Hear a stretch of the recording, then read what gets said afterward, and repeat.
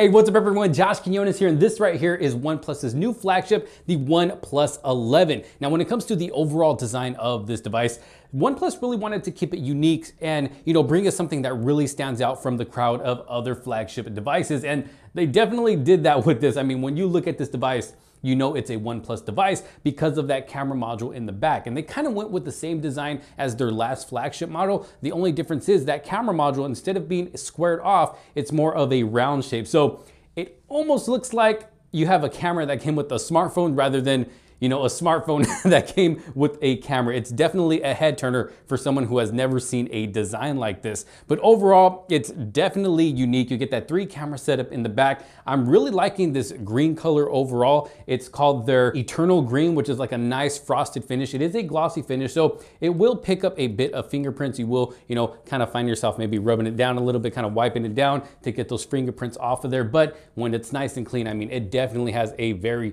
beautiful look to it. All around the sides, you do have metal edges, and then going to the display, it is a beautiful looking display. 6.7 inch, 120 hertz all screen display. You do get a punch hole camera cutout up at the top left corner. And when it comes to the edges on this display, you do get a slight curve as well. And it's not a super small curve, but it's not too curvy as well. It's really seamless, just the way it kind of curves around to the edge, and then going to the back kind of curves to the back as well. And it actually feels really good in the hands. I don't find that curve to really get in the way when kind of using this display, using this device. I don't find my palm touching any apps by accident and having them open up when I'm using this device. So when it comes to overall feel in the hand, it feels really, really good. Down to the bottom of the device, we do have the cutouts for the USB Type-C charging port, microphone. We got a SIM card slot down there at the bottom, the speaker as well. Going to the top, we do have the speaker and microphone as well. Going over to the right, we get a little toggle to be able to switch the phone from ring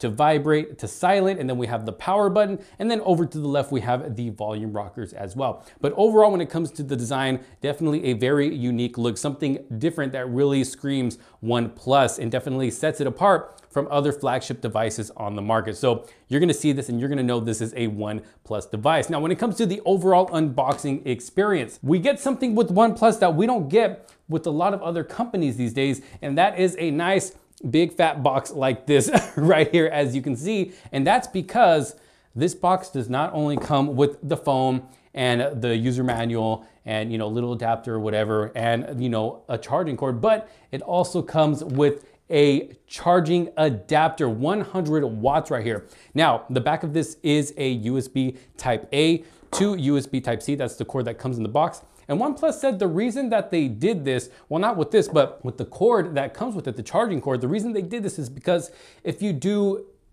a bit of traveling and you happen to use maybe a third-party charger, or some hotels have that plug-in where you can just plug in the wire and not have to plug in your actual charging adapter. A lot of those are still USB Type A, which is why they gave us this cable with a USB Type A to USB Type C. So that was their reasoning for that. But I'm really glad OnePlus included the charging brick at 100 watts. And I will tell you, this phone definitely charges super fast. And I'll have a separate video on a lot of stuff that I talk about in this specific video. This is just to give you a quick rundown of what this device is all about, but I'll have tons of videos to come. So make sure you're subscribed if you are not subscribed yet. But overall unboxing experience is great. And it's always nice to have that charging brick included in the box as well. Now, another cool thing that you don't see on many flagship devices these days is that this one actually comes with a pre-installed screen protector. So you don't have to worry too much about accidentally scratching up your screen or possibly cracking it if you accidentally drop it a little bit or anything like that. Out of the box, it does come with a pre-installed screen protector to keep it protected right away. The only thing you really have to worry about is buying a case for it. And on Amazon, I only found one case so far. I haven't looked lately, but when I did look at first, I only found one case that was available for this device, and it's a really cheap case, but I'll link it down in the description below anyways in case you want to check it out. It's just a cheap, clear case. But very cool that a screen protector is already pre-installed on this device already to go ahead and get it nice and protected for you. But even with the screen protector, we're still getting that Gorilla Glass Victus, so it is going to be more durable as well. We're also getting an always on display as well, and an in-display fingerprint sensor, which works great. At least I find it to work well pretty much every single time. And it also comes with facial recognition, which works even better. I mean, the phone won't even have to directly be looking at my face. The phone can just kind of be down at an angle like this with my face from back here, and it's kind of already detecting my face. So all I got to do is just unlock the phone. It's that fast. So it pretty much doesn't really even give me the chance to use that in-display fingerprint sensor because of how fast the facial recognition is.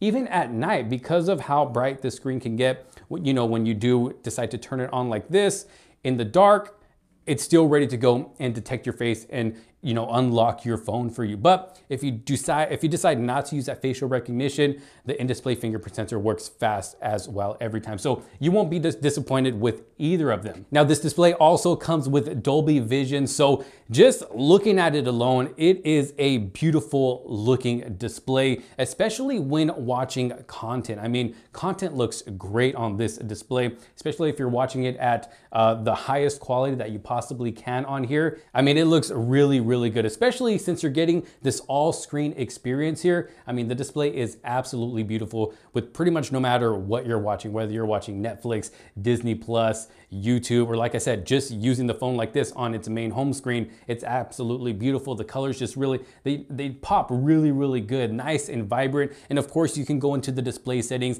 and edit that up if you want, but it is just absolutely beautiful, especially when just using the device alone. You know, you get that 120 hertz of smoothness. And then when it comes to watching content, another thing that I was not disappointed with at all are the speakers on this device right here. I mean, they get loud. Of course, they got that Dolby Atmos, but I mean, they get really, really loud. They got that they have a nice full sound to them. Of course, you know, you got that stereo speaker, and they are set up for spatial audio, so they will support that with any videos that give that out. But I mean, they sound really, really good, nice and full, nice and bassy. They got a good bass sound to them. And I don't really find them to distort with pretty much anything that I listen to on this device with the volume all the way up. You know what, here's a little sound sample just so you guys can see what I'm talking about.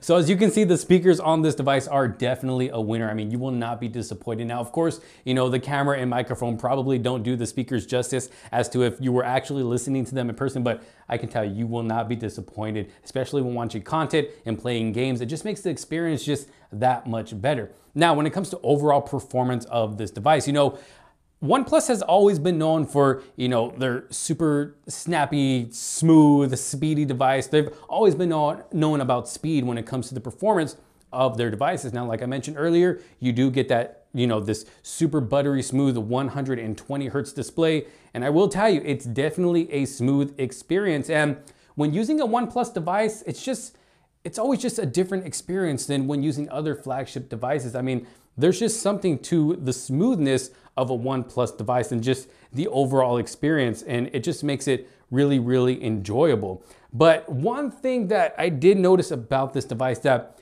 kind of got annoying, you know, every once in a while is the app drawer. Now, not the app drawer itself. The app drawer looks nice, it's smooth, but it's when I want to scroll up and maybe I don't want to be in the app drawer after all, and I'm scrolling down right away, it won't go down. It just kind of bounces back up unless I let it fully scroll all the way back up to the top, and then it will let me go down. So if I go like this, as you can see, it's not letting me until I let it stop and then go.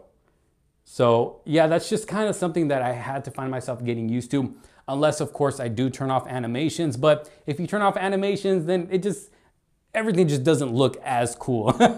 But other than that, I mean, I've had no problems with anything else. Social media, scrolling through YouTube, the web browser, just scrolling through the phone itself. Everything has been performing great so far. Me personally, I haven't had any moments of freezing up or jitteriness or anything like that. It's just that one little thing when it comes to the app drawer, but everything else has been performing great, especially with gaming. This actually has a gaming mode in it to where you can pretty much be able to pick how you want your games to perform. So there's actually an app called Games, which will hold all your games for you within that app. So let's see, for instance, say I want to go to Apex Legends and let me go ahead and play it. Once you're in a game, if you swipe down the top right corner, now I can't remember, I believe you can be able to switch which side you want this on, but if you swipe it down, it lets you know what frames per second you're playing at. It lets you know what your battery life is. It lets you know what the temperature is on your phone. So if it's starting to heat up, it'll let you know as well. You can change the brightness within that app. It's got a championship mode, which gives you the maximum performance when it comes to playing games on this device.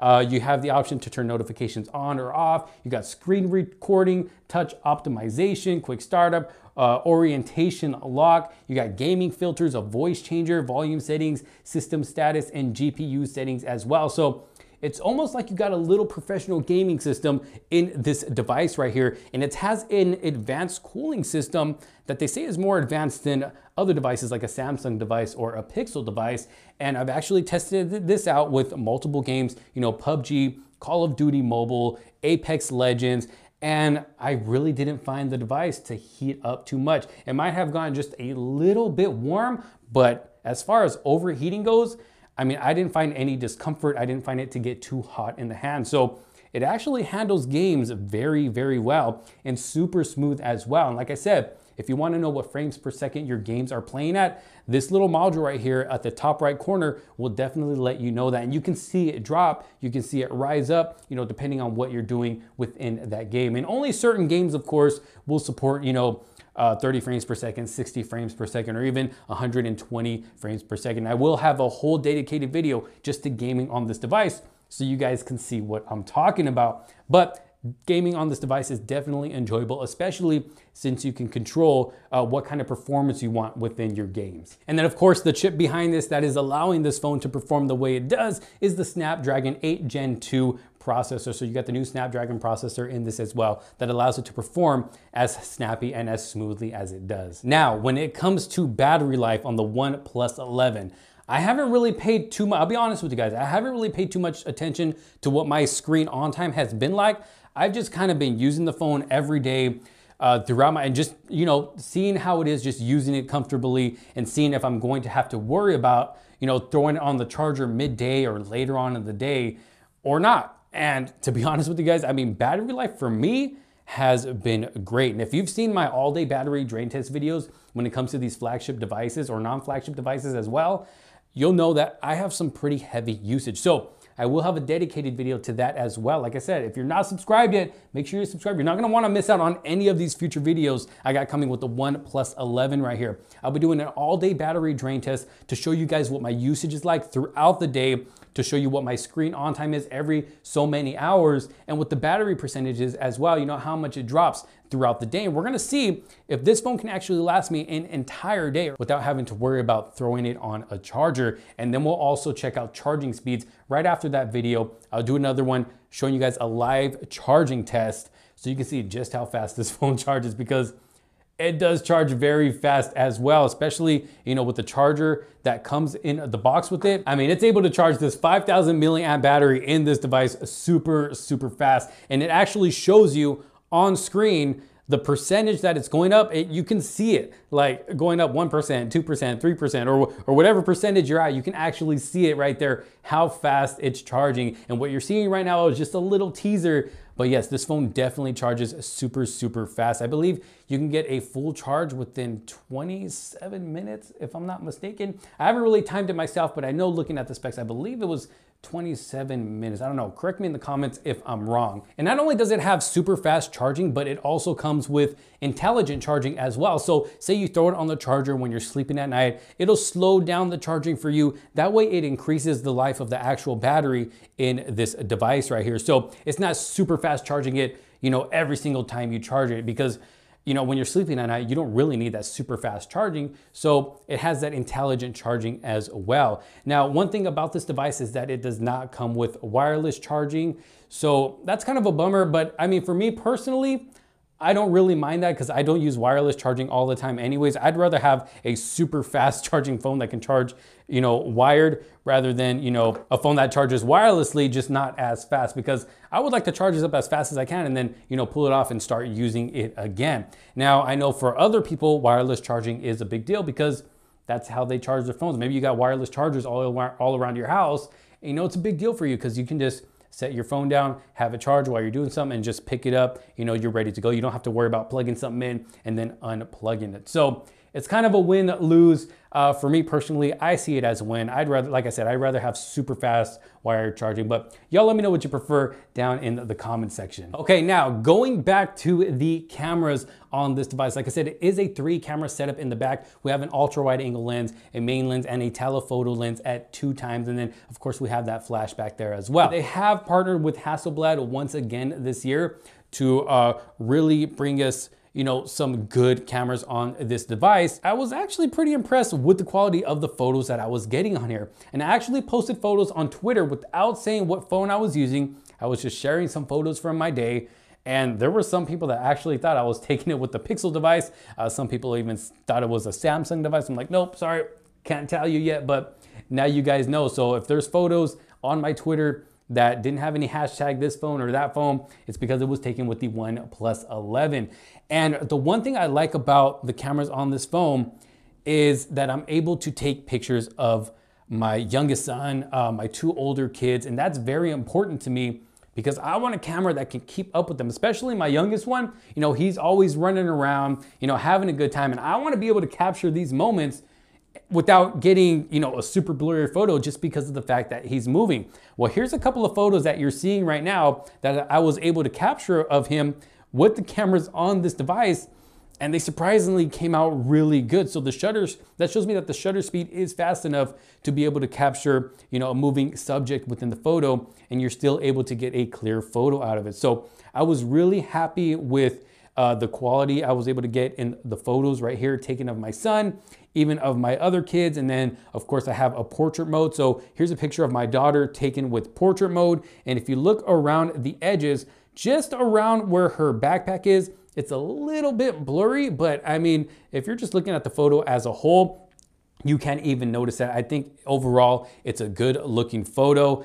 And honestly, I'm no professional photographer or anything like that, so all I really know is what I like and what I don't like. And so far, with a lot of the pictures that I've taken with the cameras on this device, I've liked them so far because the quality has been great. I took a couple of macro photos as you're seeing here as well. I think those photos came out pretty good. There's this one right here that I think came out good, but could have came out a little bit better. As you can see, kind of up at the top towards the right side, it is a little blurry. In my opinion, it could have been a little bit more clear right there.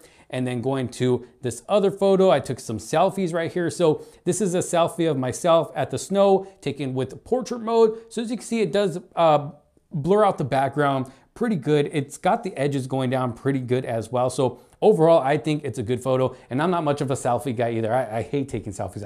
I don't like taking pictures of myself. The only time I actually take selfies is, for videos like this, just to show you guys what that selfie camera is capable of. And then here's some more pictures I took just when out and about, so you can see what some of the quality is like. I got some zoom pictures as well. As you can see, trying out that telephoto lens, I think the pictures came out great as well. Overall, I think quality is good when taking photos during the day. Now, there was a few times where I was trying to take a portrait photo, kind of with this little birdhouse. I don't know what this is, or maybe a candle goes in there, but it just didn't quite get it right. I did try to take this photo a few times, but it still just blurred that left side of the subject just too much. And honestly, I just didn't like the way these photos came out. So it was kind of a hit or miss with that one. Actually, it was a miss with that certain photo I was trying to take. And then when it comes to night photos, honestly, I think night photos could be better. Day photos, in my opinion, are good. I think they're good. When it comes to night photos, it just kind of depends. I was able to take some good shots. So using night mode, here's what the original scenery looked like. This is how dark it was where all these palm trees were right here. They had lights on them. And then when I decided to use night mode, I mean, look how much it brightens up the photo. So right here, it actually did a good job at brightening up that photo right there. And I took a couple of them. I took one with the wide angle lens as well, and it still brightened it up good enough to get a decent photo with how dark it actually was right there. So did a good job right there. And then I actually took a night portrait mode as well, which I actually think did pretty good, especially with that bright light shining behind me up at the top right corner. I think it did pretty good for a night portrait mode shot. And then I just took a regular selfie shot as well, which it came out okay. It was a little bit blurry, but came out okay. And then here's a couple of other night photos, just so you guys can kind of get an idea of what the quality is like using night mode with the cameras on this device. So you guys let me know what you think about those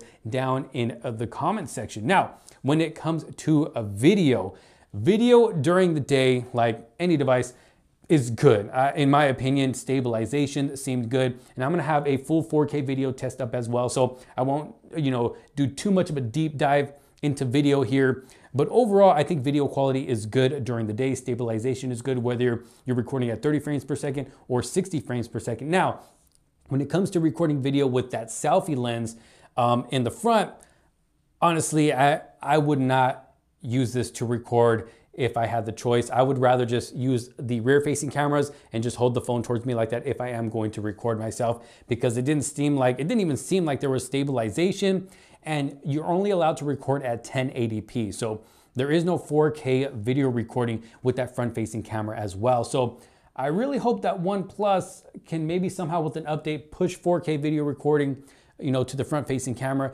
and give us some good stabilization as well. Then maybe, we can get some good quality videos. But for now, I wouldn't really recommend using that front facing camera unless you have your phone set up on a tripod and maybe you're just talking to the phone like that, then yeah, maybe that's a good time to record with the front facing camera. Otherwise, I'd rather use the rear facing camera. And then when it came to recording video at night, video quality was pretty okay as well. But like I said, I'm gonna have a full video on that. What you're seeing right now is just a little teaser to the video to come. But y'all can let me know what you think down in the comments. But one cool feature that I think is included with this device is being able to use both cameras at the same time. Now, I know I said I wouldn't really record with the front facing camera, but the fact that that feature is there makes it pretty cool as well, because say maybe you want to show your reaction to something and you'll be able to record yourself and record what you're seeing in front of you as well. So very cool feature there as well. But overall, I think cameras on this device are decent. Like I said, you can get some really, really good photos if you really wanted to. And then there will be those times where it kind of just misses and not gets that photo that you wanted to. But I will have a full camera review coming as well, so we can really, really, really test out the cameras on this device. Now, just going into the settings quickly here, this phone also comes with some special features. So of course we have split screen, which will allow you to open up two apps at the exact same time. It'll cut the screen in half to allow you to do that. You got flexible windows, which will allow you to have a floating window over any screen. So if you quickly want to go to whatever you're doing in that little window, you just click on it and it'll open up bigger for you if you want to do that. You got quick return, quick launch, a smart sidebar, so you can bring up the sidebar to quickly launch an app or a function. You got kid space, simple mode, and work-life balance. So those are just some special features that come with this device as well. Now, as far as availability goes, actually starting today, pre-orders are now up. I'll have a special link down in the description below. This phone will only be available on OnePlus's website, Amazon, and Best Buy. So no major carriers are going to be carrying this device, but you can buy it unlocked, so you can be able to use with your carrier. Now, when it comes to colors, you get this green color that I have right here, and then you also get a Titan black color. So two colors are available, but I am really loving this green color right here. If you're looking for, if you're trying to decide between both colors, I can definitely recommend this one. I mean, it looks absolutely beautiful. Now, you got two models. You got an 8GB RAM model, a 16GB RAM model. And the one with 8GB of RAM comes with 128GB of storage, and the other one comes with 256GB of storage. Now, on OnePlus.com, the 8GB RAM model with 128GB of storage is going for $699 and $699.99 on Amazon and Best Buy. So an extra 99 cents if you do decide to buy on on Amazon and Best Buy, and that's for the black one only. Now, the one for 16 gigabytes of RAM with 256 gigabytes of storage, that's going for $799 on OnePlus.com and $799.99 on Amazon and Best Buy, and that's for both colors. So the one with less storage is only going to come in black. The one with more storage, you have the choice between both colors. And honestly, I say just go with the one with more storage anyways, because that's going for $799.99, which in my opinion is a great price compared to, other flagships out on the market right now that are coming, over $1,000. I mean, you can't go wrong with $800, compared to those prices. And it's been a great phone so far. I mean, I've been using this the past couple of weeks, and I can say it's been a great phone so far. Now, like I said, you could pre-order today, but open sales will start on February 16th if you do want to wait until then. But